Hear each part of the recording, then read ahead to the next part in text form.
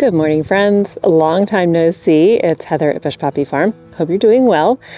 Today, I'm finally back out at the farm after a week of illness and travel. And we are going to start tearing out the flowers in the beds so that we can flip them for the spring blooming crop.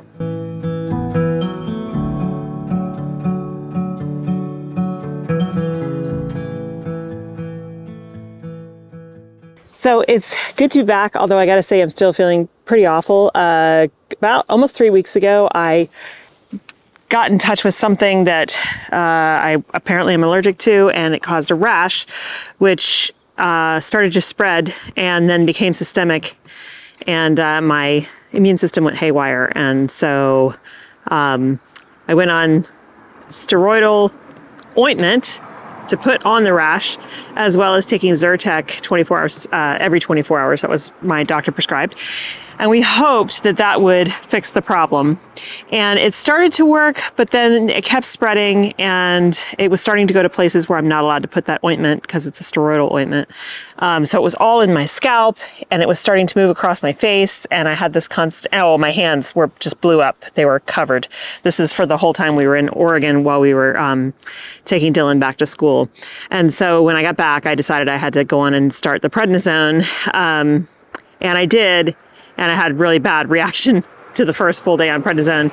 I'm on a tapering dose for 15 days. And so it is, it was a high dose for the first 5 days, and it's going to be a medium dose for the next 5 days, and then a small dose for the final 5 days. And that should be good. It works. I mean, I am mostly rash free. I don't have that prickly itchiness all over my body anymore, but the side effects from prednisone have not been fun. So I haven't been sleeping at all. I think I've gotten a total of about 5 hours in the last 48, and the unrelenting nausea and stomach pain, like gnawing hunger that I just can't satiate, has not been fun. So my doctor lowered my dose. We're gonna do it's lower than it should be for treating this kind of allergic dermatitis, but because of my reaction, we kind of thought that would be the only way to do it. So today's a little bit better. Still not feeling good, but I got to get stuff done. And it's a beautiful day today. This is the one nice day this whole week we're going to have. Yesterday it was 96 degrees Fahrenheit, and today the high is supposed to be 72 Fahrenheit. Tomorrow we're back up into the upper 80s and then 90s again. And so we're in the roller coaster part of our year before our fall temperatures settle in, which is usually not until November. And so for the next 6 weeks or so, we're going to be up and down. Hopefully we'll get some rain coming in the next 6 weeks. All that being said, I am out here and looking forward to starting to clear these beds.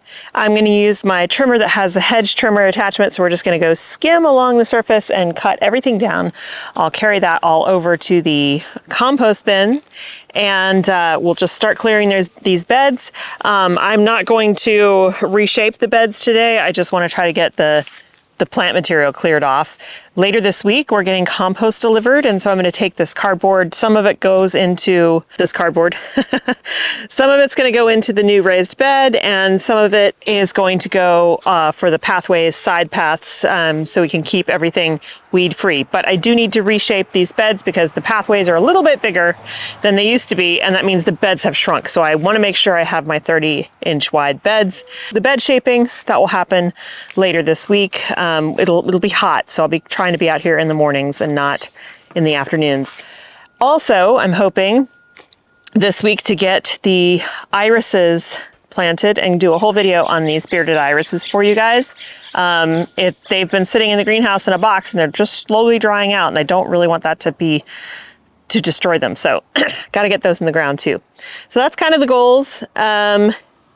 Yeah, I'm hoping we can make some progress. I'm excited about the compost coming because that is like the tip-off of the major switch into the fall. All the seedlings in the greenhouse are looking good. Most everything has germinated, and they are slowly putting on growth. I'm going to start fertilizing them this week, and hopefully in the next 3 weeks, they'll be ready to go out here and be transplanted.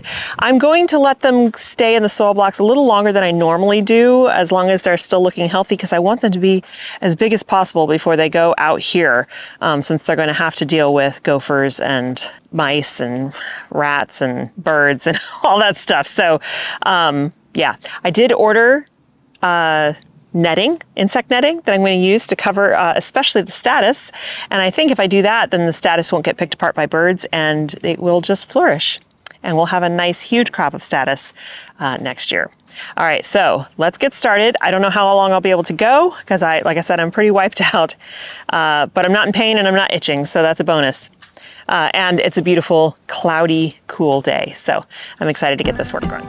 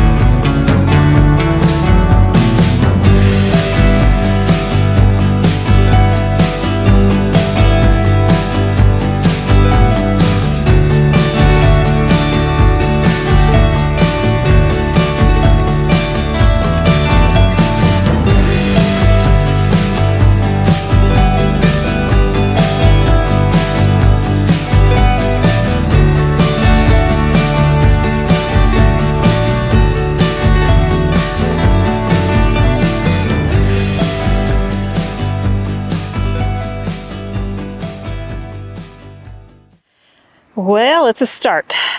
So these beds are mostly empty except for all the major weeds, and that is poison hemlock. So that I've got to get out tomorrow, dig it up by the root. It's got a usually really big taproot down to at least a foot.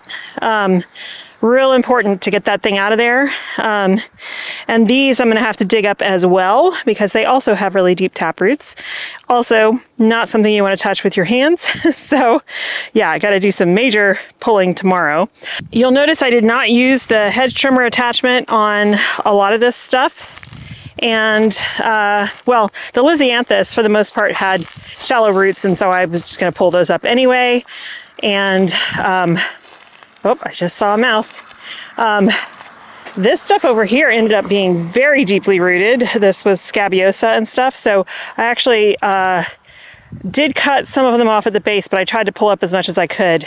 The soil's still in good shape. I'm not too worried about it. I usually like to cut off at the base and just then, you know, add the soil on top and all that kind of stuff and plant into it. But I was afraid if I did that, they would just grow back and then I'd have multiple plants where they didn't belong in the beds. So as you can see, lots of scary weeds that I've got to get up. That'll be tomorrow. And this bed, mostly cleared out. I need to cut those off at the base down there. Super deeply rooted. And then this, I'm gonna have to till the edge in order to remake this bed because it got really narrow. Still need to clean these beds out. Lots and lots of weeds. And of course, lots of gopher activity. So I did set a bunch of gopher traps the last time I was out here and none of them caught anything. So I'm gonna have to go full bore after I get all this stuff out and just set traps everywhere and hope that I can trap them over the next 3 weeks before I have to put seedlings out here because otherwise the seedlings are just going to disappear. Still a lot more to go. Look at how scary that is. Literally that requires a shovel. So I have this narrow, two of them, narrow spade shovels. That's the only way to dig these out because like I said, their tap roots are super deep and they are way too spiky to touch. Even with rose gloves on, it goes right through them. They're like hypodermic needles. So still need to get all this stuff out of this bed. That's going to involve loppers because those trunks, they're actual trunks at this point. They're really big and deeply rooted. So I'm going to pull all those out. I'm not growing these. Well, Sweet Annie I'll grow next year, but this apple of Peru, I'm not going to grow anymore. I like it, but there's no market for it, so there's no point. Yeah, so making progress, still have a lot to do, but that's okay. Our compost bin is filling up. I went ahead and installed a wire gate on the front so that I can keep filling it and it can spill over to the front and I can just keep packing it tall. That just over a period of days will press down. And hopefully when we get the rains, it will also compress down and start turning that into good compost. It's gonna take time, but that's okay. I'm not in a rush. All right, so I know what my job is tomorrow. It's gonna be warm tomorrow. So I'm gonna try to come out early and get as much done as possible in the early hours before it gets too hot. The air temperature right now is comfortable, but it's very warm in the sun. So I think I'm gonna take myself home. I think I'm done for the day. I feel pretty wiped out, but you know, I made some good progress. So that feels good. It's definitely going to be a challenge remaking these beds. I'm going to have to go in with a rake and really clean up these edges. You know, it's fine. I can take this over to the left a little bit. These are a little bit easier because they have the cloth down on them. So the beds will still be pretty much where they need to be. Way more weeds out here than any other place I've grown, and so that's a bigger battle, and that's where the tiller comes in handy.